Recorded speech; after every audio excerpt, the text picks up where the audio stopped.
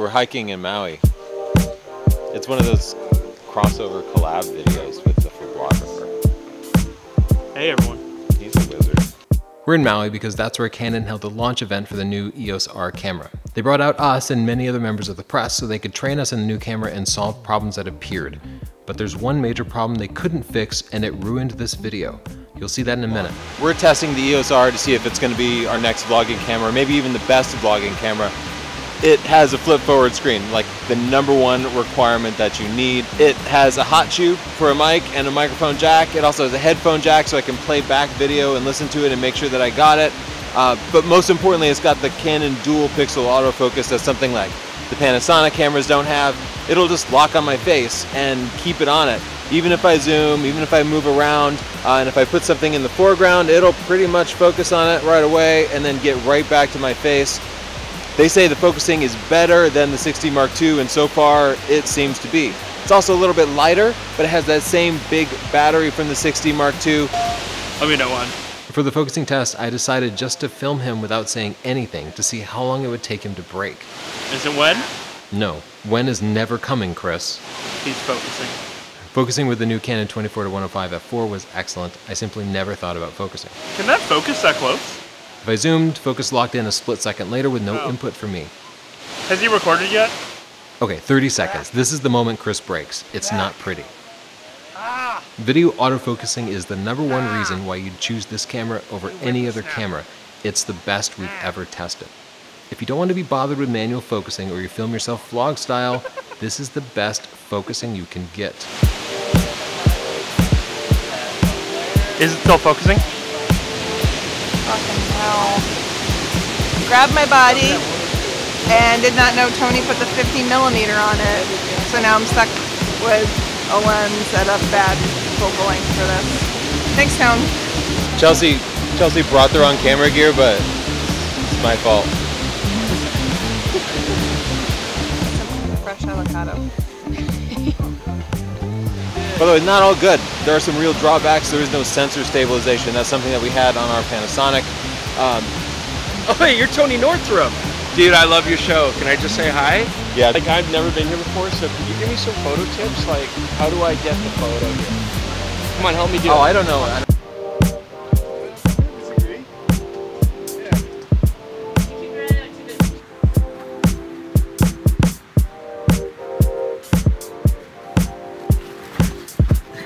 I always have to go back and get my camera for those shots. They're stupid.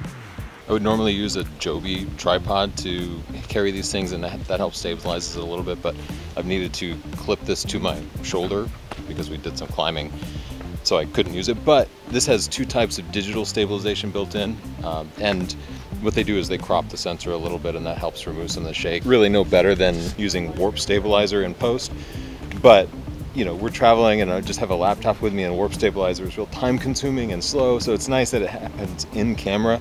So really, really wish it had sensor stabilization built into it. Maybe next generation.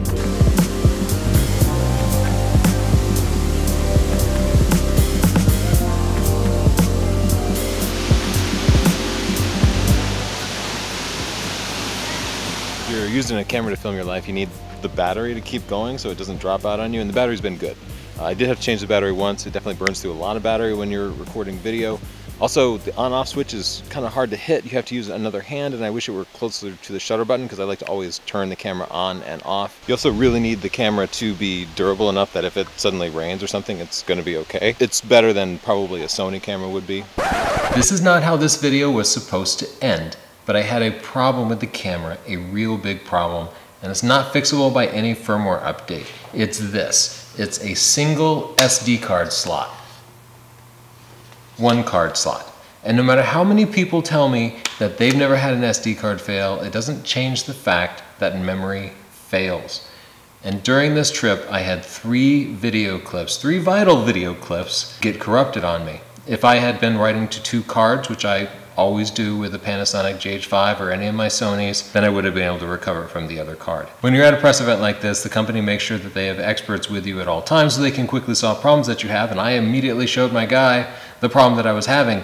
He confirmed that the camera was full production. He said I wasn't doing anything wrong. The card should have been compatible. It was formatted in camera. It was UHS 2. It's a Lexar Pro card, but it failed and I cannot go reshoot. And that sucks. But you know what sucks more is losing the video of your kid's first steps or some key part of a wedding video. And pro photographers sometimes do take chances with one SD card slot, but I wouldn't. I wouldn't use this or the Nikon Z cameras or the Sony a7R II or pretty much any camera with one card slot for anything serious under normal circumstances. Look, if you're spending $2,300 on a body or $3,400 for the body with the kit lens, you're probably pretty serious about your photography and you should be writing stuff to 2 cards, and it's too bad Canon didn't give you that option because every time you shoot something, you're taking a big gamble. While I'm being a huge bummer, let me tell you about another serious weakness with the camera, and that's its 4K capabilities. Canon advertises it as a 4K camera, but you shouldn't consider it a 4K camera. It's basically an HD 1080p 60 camera, and that can be okay. Lots of people don't want to shoot 4K, and if so, this camera is perfect for you. But we've been a 4K channel since 2014 when the GH4 came out. When the GH5 came out a couple of years ago, we switched to 4K 60. And while technically this camera can produce files that are 4K 30, it does so with a 1.8 times crop. That means that effectively the sensor is smaller than an APS-C camera like Canon's entry-level cameras. It's closer to the size of a Micro Four Thirds camera. That's a really small camera. That means you're not getting that full frame depth of field. That means you're not getting that full frame low light capabilities. It means you're carrying around a whole bunch of big full frame lens that you're not using. If you're a hybrid shooter and you're shooting stills, it means that when you switch to shooting video, you have to completely recompose your shot or probably change lenses. Okay, so how bad is this crop? This is not good. In fact, it's unacceptable. We've been filming with the Sony cameras, the Nikon D850, and they have very little, if any, crop at all, and they're full frame. Why would you throw away all your full frame advantages to do this? Some people say that Canon is trying to protect their higher end cinema cameras. I personally think Canon just doesn't have the tech to pull off video from a 30 megapixel sensor and scale it down, so they're doing a 1-to-1 read from the middle. Canon marketing would tell you that this is an advantage. Like if you're shooting wildlife, it'll crop in tighter. And yeah, that's the one scenario where I can see it being an advantage. And we did test it with a 600mm lens for wildlife. And you know what? I do think it's probably the best camera for wildlife video because of the combination of big Canon lenses and smooth focusing. But for most real world use, including the use of vloggers and YouTubers, it's going to be more of a pain than it's worth. There's one thing that might save you, and that's that you can put on APS-C lenses with the adapter, and that will reduce the effect of crop. So let's switch this lens now. This is the famous Sigma 18-35 f1.8, so this puts me at the equivalent of like 33mm and f3.6 if it were full frame, which is not especially noteworthy. I don't have particularly great background blur like I did before. It's just okay, but I think this is the best you can do if you want to shoot 4K. And for what it's worth, the autofocus on it still seems to be pretty good, pretty natural and smooth. So if you gotta shoot yourself and you gotta shoot in 4K, check out the Sigma 18-35 with the adapter on the Canon EOS R. If you want to shoot 4x slow motion, you have to drop to 720p. You have to give up autofocus and you have to use an incredibly oversized video format. Even then, it looks kind of mushy. Let's end on a positive note. Here's a really nice touch that lets me know that Canon was thinking about vloggers. The record button is no longer on the back of the camera, but instead it's right there on the top where you can operate it from the front of the camera. Thank you, Canon. If you want to win the Canon EOS R or the Fujifilm X-T3, head to freesdp.com. And no, Canon isn't paying for that camera, we're paying for it ourselves because we don't accept free money or gear from camera or lens manufacturers. That's our promise to help keep us unbiased so we can give you these sorts of honest and sometimes brutally honest reviews. Subscribe to see our full review of the Canon EOS R because plenty more is coming, as well as our tutorial for people who already have it. And if you want us to answer questions that you might have, write a comment down below. Thanks.